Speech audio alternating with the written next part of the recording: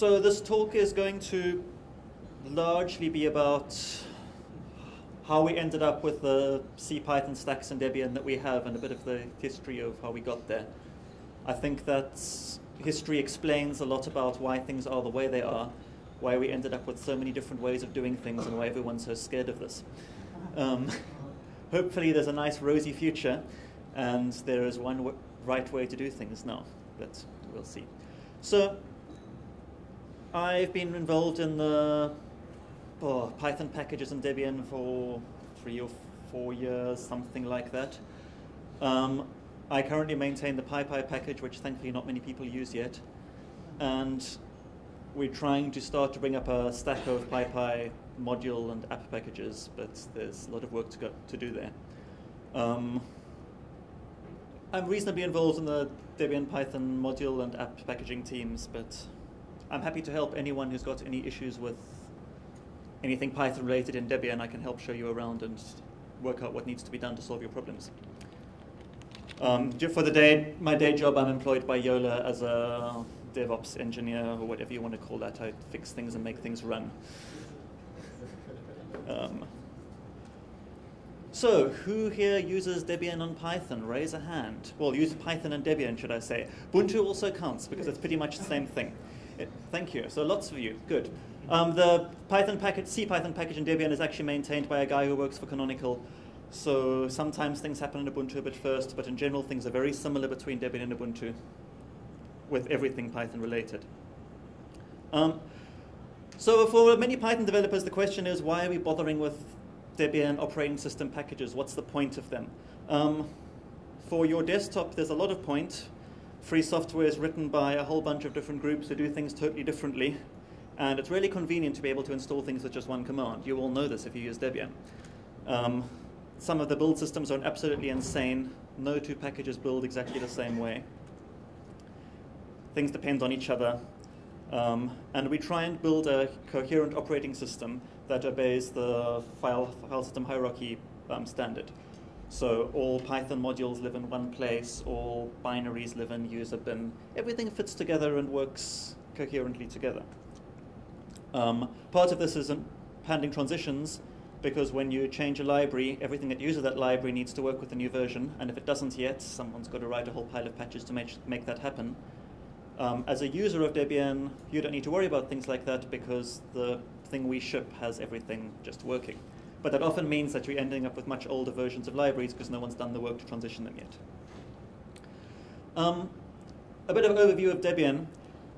Debian is very maintainer-centric.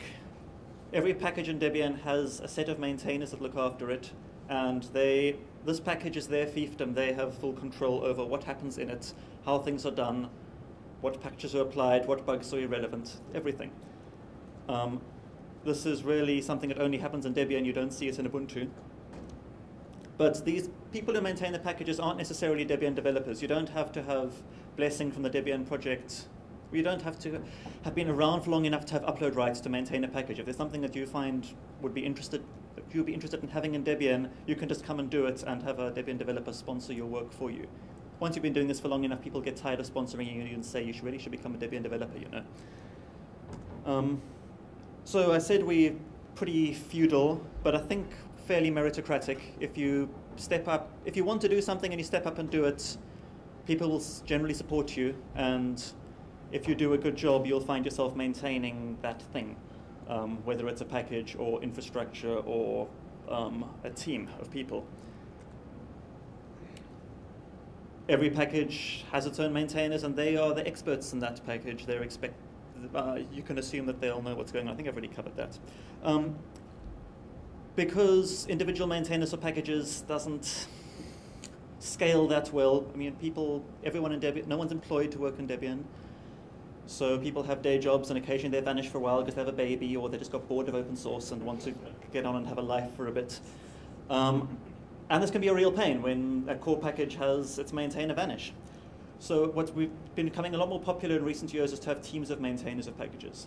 And in the Python world, we have 2 teams that look after most of the Python-related things in Debian. There's a team for libraries and a team for apps. These teams work very well because the rules of the team say that anyone in the team can do whatever they want to any of the packages. It's kind of nice if you talk to the person who actually has some history of maintaining it before you do something, but if you can't get hold of them, it's fine, you just do it. In general, that seems to be the way Debian is going, and I think it's a good thing. You probably know about Debian's legendarily slow release schedule. Something like every 2 years we release, and we support releases for about 3 years. Basically, we support it a year into the next release. Ubuntu does a bit longer than that, but it's fairly similar. And a lot of you use Debian actually using Ubuntu. Ubuntu is a supported core of Debian. It's mostly unmodified Debian, just imported into Ubuntu and rebuilt. There are a few new packages. There are very few developers, I would say less than 100 compared to well over 1,000 in Debian. Sorry, that 70%, is it referring to Python packages? That's referring to everything. In Python, you probably find there's even more. They are even more similar between Debian and Ubuntu because Python is generally a little more portable. A lot of Ubuntu infrastructure is written in Python. Python's kind of Canonical's preferred language. So they sometimes jump a little bit ahead, and they produce a lot of upstream Python code that's in Debian and Ubuntu. But I think this is largely applicable to the entire operating system. You'll find that the exceptions to this are things like desktop environments, where people change everything. Yeah, release cycle's very similar, about 5-year support instead of 3, and there's a commercial company behind it. I suppose there are companies behind Debian as well, but it's slightly less obvious. There are also 6 monthly releases. That is a interestingly different feature, but you know about all of these things. From being involved in the community, one of the more interesting things about Ubuntu is that there are people paid to work on the archive, so things can happen really quickly. If you want to transition to a new version of a library and it's going to affect 100 packages, if it's important enough, a Canonical employee will sit down and do it probably in a day or 2, where it might take 3 months in Debian. And of course, they'll submit all those patches to Debian, so Debian can do it as well. Right, that's enough about the operating systems. We're really here to talk about Python and Debian. Let's start with the CPython interpreter. So a long time ago, we had one Python package. You installed Python. It was probably one of the very early 1.x Pythons. And when we shifted to a new Python, it broke everything and we had to fix everything. There was no time for transitioning sanely. I think since Python 2.0, we've had more than one Python in the archive at the same time. And that allowed us to bring in a new Python, start getting things working with the new one. When everything's using the new one, we can make it the default and make the old one go away. We often have to lose a few packages in the process, but that's fine, because probably no one cares about them if they haven't done anything about fixing them. I'm giving this history in terms of Python versions because I think it's far more understandable than years. I don't know what years these things happened in, but you all remember Python 2.3, right? Somewhere around there, we added a package called Python that always installs the current default Python. And there's a package called Python-all that installs all the supported Pythons. The same thing for Python 3. It's a Python 3 package and a Python 3-all package. This sort of separated the notion of defaults out of the interpreter packages themselves. Again, if you're a library maintainer, it probably doesn't matter to you too much. So why do we have Python stuff in Debian at all? The main reason is probably applications, because people write applications in Python, and Debian would like to ship some of those applications because we think our users probably find them useful. So, yeah, we ship applications, people want them.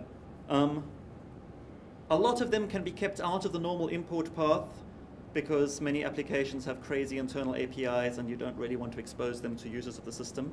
So we can put them, if you know your file system, you can put them in user share application name rather than some way that you can import if you just do an import. Applications tend to be fairly straightforward. Libraries tend to be where a bit more of the complexity is. Obviously, many of these applications depend on libraries, and so we need to have some libraries in the archive.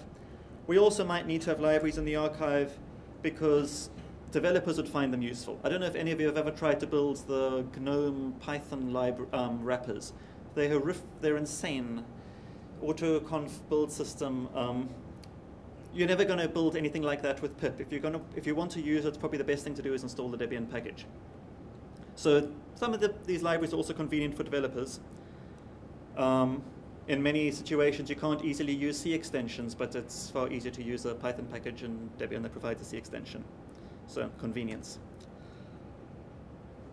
As I said earlier, we can only ship one version of any library in the archive at the same time, which is in part a good thing because it means there's less code duplication, and that's good for the amount of effort required to do a security update or something like that.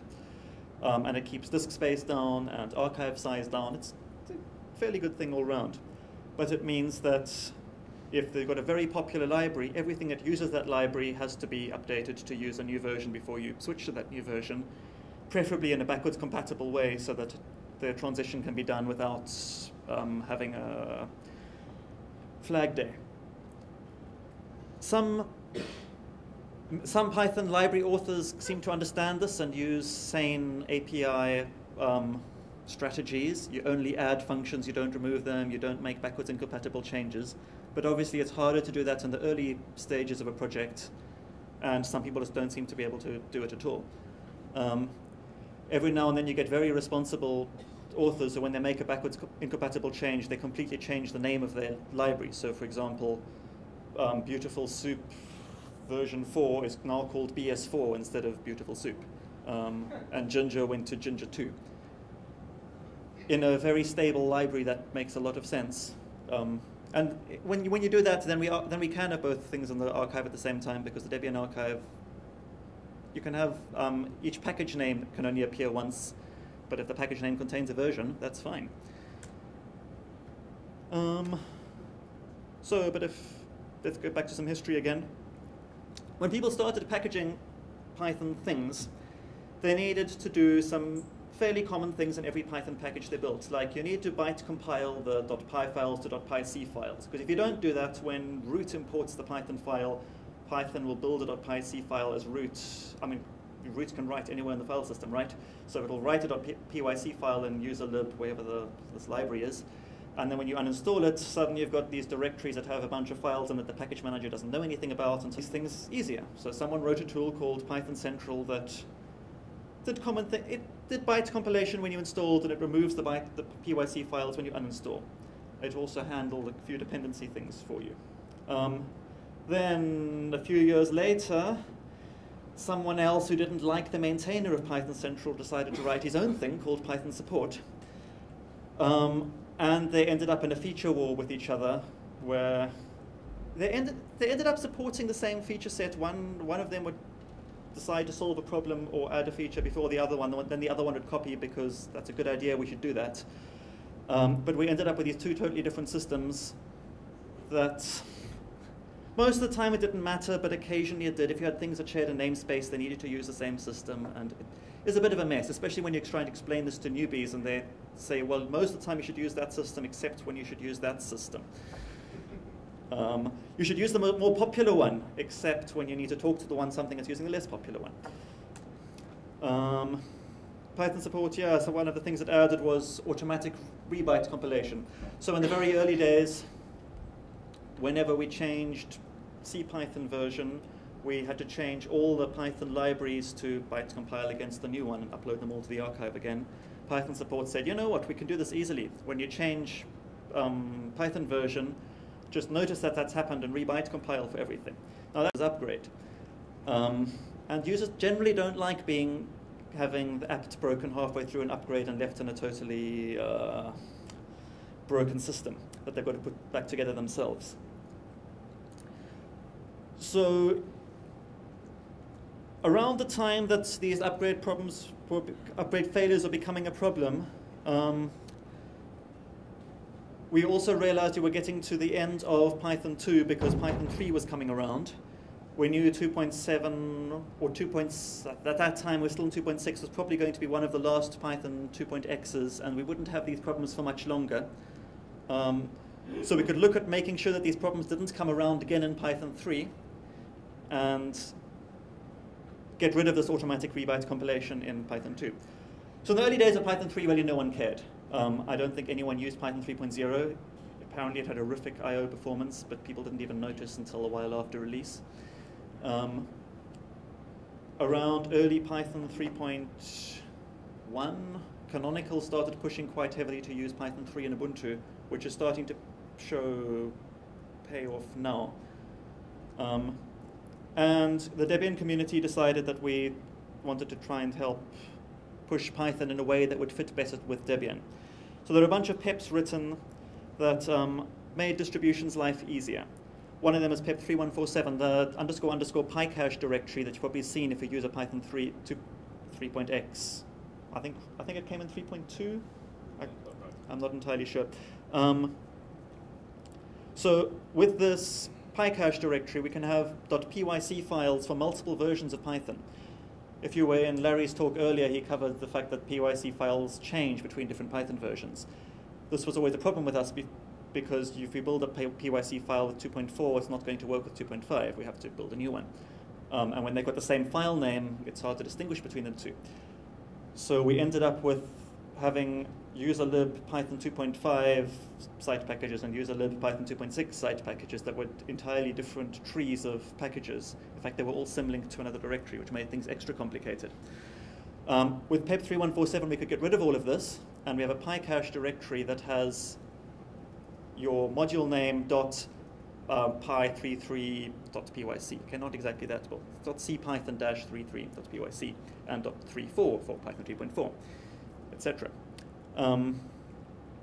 So now we can have everything living in one directory, and the Python will automatically import the right .pyc file. There's some related PEPs. So -cpython33.so or 33dmu usually. That tells it that this will work with this particular version of CPython. That DMU applies to build flags, whether you've got wide bytes and D for debugging, etc. Something vaguely related is PEP 348. Python now has a way of defining a standard ABI in a C extension so that you can build it once in one version of Python 3 and it'll work with all the other Python 3s because they all implement the same ABI. Of course, this is only a subset of the CPython API. I've already spoken about that. And very recently, in the last, finally appeared in the archive a month or two ago, we have a single simple way of doing Python packaging called PyBuild. I'll go into that a bit more later. It knows how to build packages for all our CPython stacks and PyPy. It makes your life very easy if you're a package maintainer, and there is only one option, hopefully. So some of the groups involved, I mentioned that there are two teams in Debian that kind of look after packaging. These teams still use Subversion, so if you want to get involved, that might scare you a little bit. We're always talking about migrating to Git, but no one actually wants to do the work. Partly because they know they'll probably get their head bitten off if they try. But if you want something Python related to happen in Debian, come to this team. There are people who know what's going on, and they'll happily sponsor your work. If you want to help, that's the URL for the team joining page, but come and say hi to us in IRC. We always need people to fix bugs. And yeah, there's other people who don't have upload rights that could use some help in reviewing things. And while I'm talking about ways you can help us, something that doesn't happen enough in Debian is people building infrastructure for problems. We've got a lot of people working on maintaining packages and the archive, but not on building the infrastructure that helps us do this. And there's a lot of scope for people to build web interfaces and general systems in general to make people's lives easier.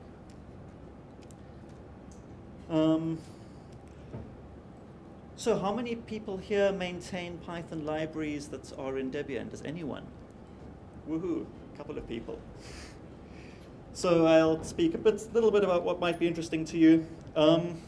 Say, if it's not maintained by you in Debian, create a relationship with your Debian package maintainer. Talk to them. Probably join the team that they're in. It's sometimes they go away a bit and you need to do things without them. And you can very easily subscribe to the bugs for your package in Debian and in Ubuntu. I can show you how to do that. It's trivial. You get them in email. Be nice, write stable APIs, and generally have patience. The most common reason I speak to people about things on Debian is because they come up to me and say, I use Debian and there's this package that is 5 years out of date. And I've tried emailing the guy who maintains it and nothing happens. What can we do about it? There's a lot you can do. If it's in a team, obviously you can just join the team or find someone on the team to help you out. You can email the maintainer yourself and offer to help. Often people are busy. You know what the open source world is like. Often just saying, can I help you? I've got this bug that needs to be fixed. Here's a patch. That normally gets you a response. Otherwise, we have procedures for taking over packages against maintainers' will. Well, not against their will. If the normal thing is that they've vanished. They just go into a black hole. And we can request packages be removed. Sometimes, if it's not being maintained, it's better for everyone if we just get rid of it, rather than wasting people's time on it. So let's talk about what you're probably here for, which is how do we do Debian packaging in the modern world? How do you package Python modules for your system, and how would you package applications?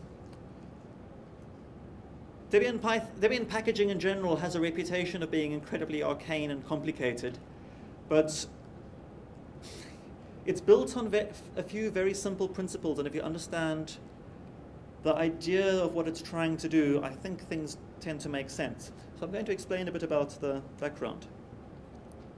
We have a concept of a source package, which is a collection of an upstream source, essentially a tarball of their most recent release, or their Git repository if they don't do releases, which seems to be becoming popular. Sometimes we need some patches on top of it because they did something really stupid, or they did something that we need to change to make it integrate a bit better with Debian. And sometimes those patches are just bug fixes because the last release was a year ago and there was a really major bug that they've fixed since then. Beyond that, we've got a Debian directory in the source package, and most of what it contains is RFC 822-ish text files. So things that look like is that way too big for you? So it's something like key, value, new line. Really simple. Something can wrap over multiple lines if it has to. Let's zoom that out a bit. Might be more legible. You can intuitively see how this works. You don't know what everything means, but you can edit it fairly straightforwardly. Oh, that crashed. Nice. Let's get back to where we were. There somewhere, I guess. That aren't RFC 822-ish, there's the rules file, which is a make file. Now, I know people don't know how to write make files anymore these days because they don't like writing C. But make files are actually quite a good way of describing how to build something. It's basically a shell script with a bit of dependency management thrown in. And we've got the changelog, which is an entirely special file that I'll discuss in a bit. We take this source package and we run it through our build system and produce a binary package. You can do this very easily on your own machine by typing dbuild if you've installed the right bits. Sometimes it spits out more than one binary package, sometimes just one. For example, if you've got a library that supports Python 2 and Python 3 and PyPy, you can spit out 3 binary packages, one for Python 2.x, one for Python 3, and one for PyPy. They're all packaged in the Debian system. They're all in different subtrees of /users, so they all need to be on their own packages. Historically, this used to be very complicated. You would have your Debian rules file would be 4 or 5 screenfills long, and it would look exactly the same as everyone else's except for the bits that you'd changed. And you know how this works. When you copy and paste large chunks of code from other people, then you miss out on bug fixes, and you copy the same bugs that they had. And it thinks it knows how to build everything. And when it does the wrong thing, you can override it and say, actually, no, instead of doing that, I need you to do this at this point. Python version, how to run the tests once for each Python version, and how to stick those all in binary packages. That's basically all you're doing when you're building a package. So it's important. So let me show you some example packages. There's some source. You recognize this. There's a setup.py. That's probably the library there. Yeah, rather ugly looking thing, hey? So we've got a changelog, which is just like any other changelog you've ever written, except it's formatted in a particular format. We've got a tool that does this. You don't need to worry about it. But there's an entry for each version of the package. And the version of the package gets determined by the topmost entry. A compat file with one character in it, very useful. And the control file. The first block in this specifies the source package. This thing itself is a source package. It's just some information about it, who maintains it, what it's going to need to build it, where you can find it on the internet. There's one for PyPy, and there's one for Python 3.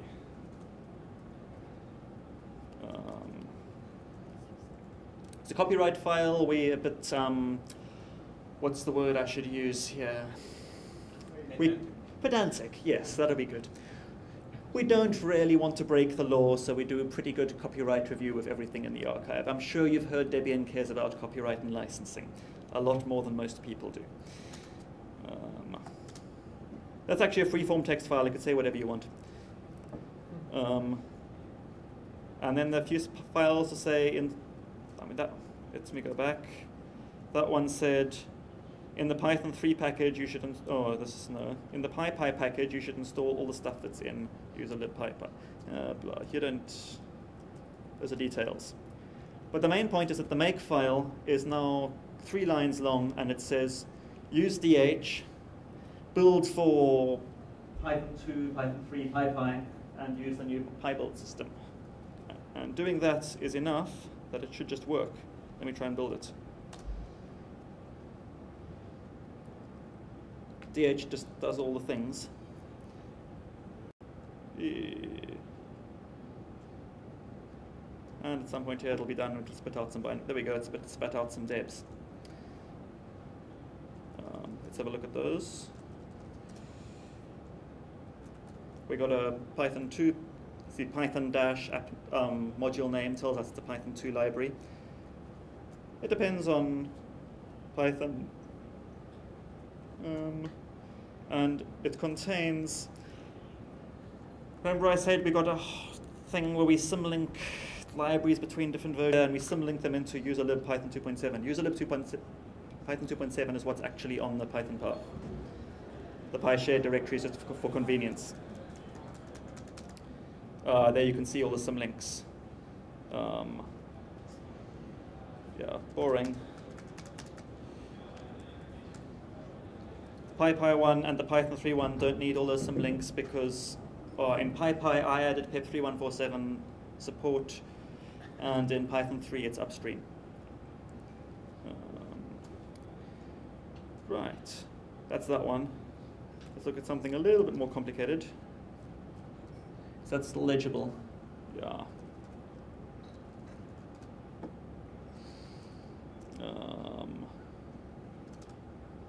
No, it's not used. Syntax highlighting is wrong for this background. Very similar. This one's got a lot more. Where are we? And in the rules file, we've overridden how it does tests and said, actually, when you want to test, please use PyTest with these arguments and run it once for each interpreter. So once for Python 2.7, once for Python 3.2, whatever the current supported Python interpreters are. And we're building some debug packages because when we build C libraries, it's often useful to add debugging symbols and versions for the... we've got two builds of each CPython interpreter in the archive. We've got a normal build and we've got a build with a debug flag enabled, so it does extra debugging of memory allocation, I think. But it's got a different C ABI, so we need to rebuild the modules for it, and there's also got these debug packages. That's about all I had to demo. I would love questions. I'm afraid this is probably all quite deep, but We have a few. Any questions? The rules file I found normally looks quite simple when you're done with it, but getting there is quite tricky. don't want to say just look at what other people do and copy them. That's a bit that takes time. Yeah, often in Debian, our documentation lags behind the code. For PyBuild, we've got a man page that's often the documentation's in man pages. This tells you how to use PyBuild, but it doesn't tell you anything about how you hook it up with DH. If you've got a particular problem, come and ask on IRC. Someone will help. There's a #Debian mentors channel on irc.debian.org and #Ubuntu packaging on irc.freenode.org. Both of which you might have to wait a few hours to get a reply, but sometimes you get a reply straight away. Yeah, MJ. If I was a real Python developer, would I be packaging my Python? No, you probably wouldn't. If you're a real Python developer, you probably wouldn't care about distributions at all because you live in the world of working on the current head of Python or whatever.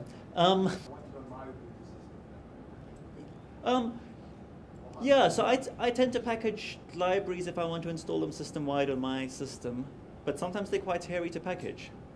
Often the reason that I'm having to package it in the first place is because it's a library no one's heard of and the maintainer didn't do a particularly good job of it. So sometimes yes, but if you're doing it for yourself, you might as well share it with other people as well. Get it into the archive. Yeah. How does the Debian packages interplay with things like install pip? So we have pip in the archive, which means that we do expect that you'll probably use it. I wouldn't recommend anyone use sudo pip install because it's going to put stuff in user local that you'll never be able to clean up again. I would suggest you use virtual envs and use pip inside them. So something I didn't mention at all is user lib.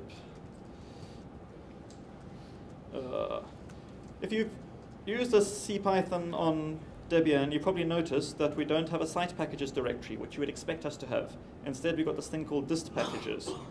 And the reason we did that is so that if you want to build your own CPython from source, you can build your own CPython 2.7 and use a local, and it will use different modules to the ones that would be used with your own problem in user local, and you do whatever you want. If you use easy install or pip with Debian's Python, it'll go and use a local dist packages. And yeah, again, it's your system. You can do what you want, but I wouldn't recommend you do that. I'd say use a virtual env. We try to have reasonably current virtual env in Debian most of the time.